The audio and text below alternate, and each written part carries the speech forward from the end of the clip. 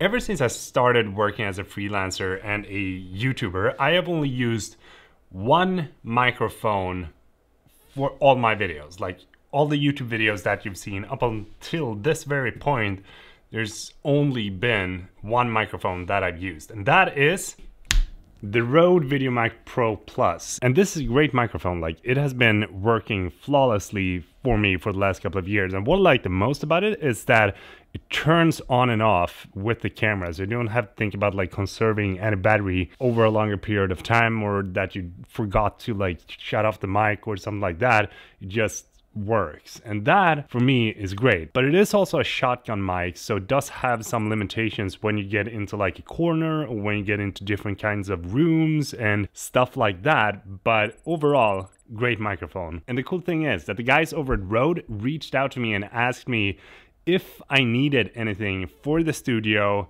or if I needed to upgrade my current microphone to a new one. So they sent over this care package. Ta-da! I have no idea what's in here, but I thought you and I should have a look.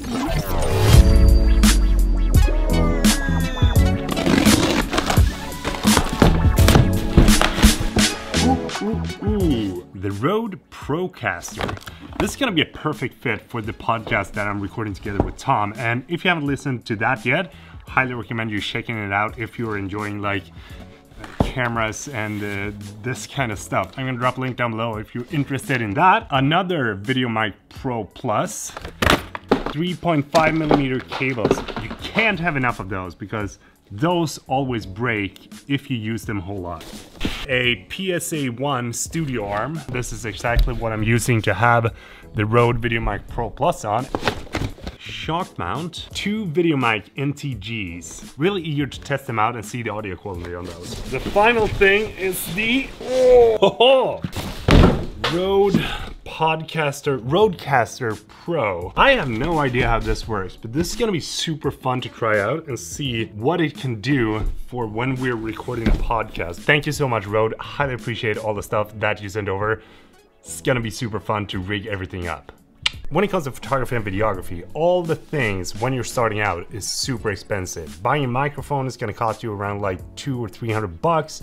Buying a new lens is gonna cost you at least like $500 or $600, depending on if you're shooting on like APS-C or full frame. Like, there's super expensive options, and most likely the creators that you're watching, just like me, are using super expensive gear. But with that said, not all the gear that I have here in the office and in my kit is something that I have been using for a whole lot when it comes to shooting videos. And I thought we should talk a little bit about what kind of things that I think is essential for a content creator in 2020 to be able to produce really high quality videos. One of those things is, of course, a really good microphone. And as I said in the beginning, I've only been using the Rode VideoMic Pro Plus for all my videos here on YouTube and client work and whatever it is. Like, this microphone has been my go-to microphone for all the shoots, and it has definitely made the money back that I paid for it. I think I paid like $259 for it, but it's really good. Like, this is something that I highly recommend to anyone starting out. Buy some high quality audio, because watching videos without high quality audio is not good at all. The second thing that I really cannot stress enough is having a good camera bag. And a good camera bag is gonna be like one of those things that you think you don't want to spend your money on until you actually spent your money on it. And I remember when I got my first real camera bag, which was the low Protactic AW 450, I think, like the Mark 1, and that was like a game changer for me, because as I started like pack all my stuff in it, I realized how convenient it was to have everything at the ready in that bag, instead of having like this small little camera pouch hanging on the side, and we're like, oh, here we go, time to shoot. But now you could just like sling it around, open up, grab out the camera, and then you had your laptop, you had your iPad, you had your microphone, and all the different lenses that you want to have packed into one and same bag. And it's also really good if you're traveling a lot, because then you can bring it along with you on the plane without having to pack your expensive stuff in your like luggage. But now I'm actually using the Low Pro BP 350 AW, and this is a much smaller bag compared to the one that I used before. And the reason for it is because I wanted to like pack all the things that I actually use into this bag instead of having everything that I might use with me in a bag. So I highly recommend this bag. It's sleek, it's smaller, and it definitely makes you think about what kind of gear that you want to pack down. The third thing that I'm really satisfied with purchasing as a content creator is a drone. And I bought my, let's see where it is.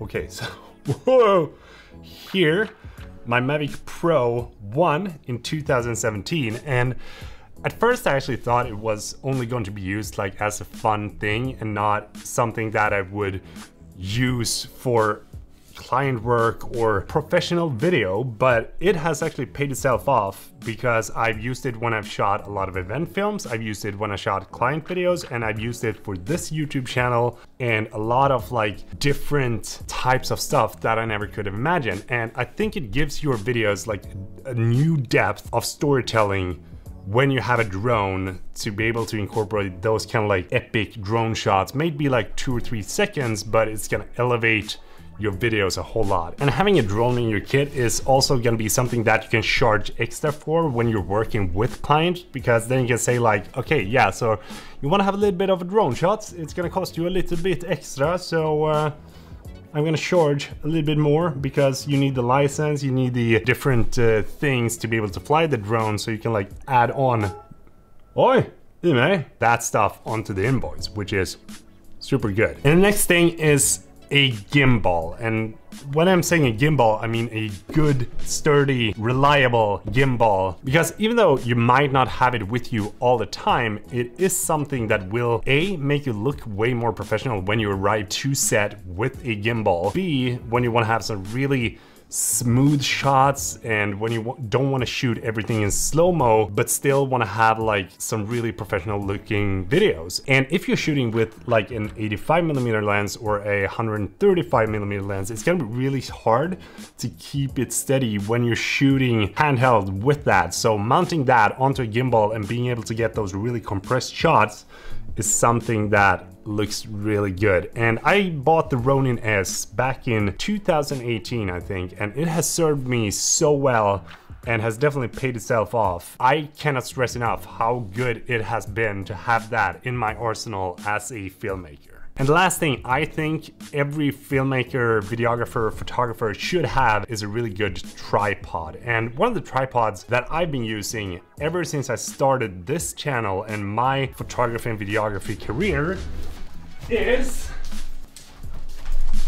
the Manfrotto 190X. This is a video tripod that is a little bit on the heavy side, so it's not a traveling tripod or anything like that, but it does its job and it does it really well. It is tall, so you can like shoot yourself if you're a tall guy like me. I'm like 185 centimeters from the floor or from the ground up. So it's not gonna be any issues of doing like talking head shots or anything like that. And if you buy the kit with the video head, you're also gonna be able to get some really smooth panning and tilting shots with the video head because it's actually dampened with hydraulic fluid. So having a good tripod in your kit is definitely something that I highly recommend. And I'm definitely not saying that you should go out and buy all these things right now, because you don't need all these things, but these are things that will make your videos stand out, make your videos better, will make your overall quality a lot better and help you to improve your content and elevate that to the next level. So if you're interested in any of the gear that I mentioned in this video, I'm gonna drop a link down below, and I really hope that you enjoyed this video. And if you did, please do give it a thumbs up, and I will see you in the next video. And oh, if you haven't subscribed, that'd be highly appreciated as well. And don't forget to hit the bell, because I don't think I've ever mentioned that in any of my videos. Like, if you're enjoying my videos, hit the bell, and I will see you in the next video. Peter from Sweden, out.